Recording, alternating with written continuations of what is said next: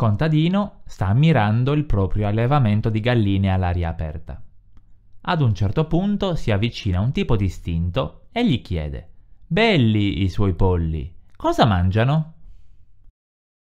«Ah, guardi, gli do solo roba di prima qualità, costosissima», dice orgoglioso il contadino. «Ma come? Non si vergogna? Io sono un commissario della FAO, incaricato di multare chi spreca cibo. Io adesso le farò pagare 1.000 euro di multa». Qualche giorno dopo l'allevatore viene avvicinato nuovamente da una persona. «Belli i suoi polli, cosa mangiano?»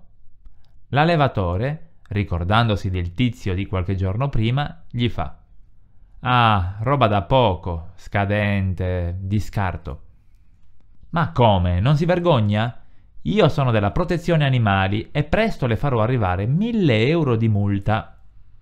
Dopo una settimana l'allevatore, ricevute le 2 multe, viene nuovamente avvicinato da un ammiratore dell'allevamento. «Che belli i suoi polli! Che cosa mangiano?»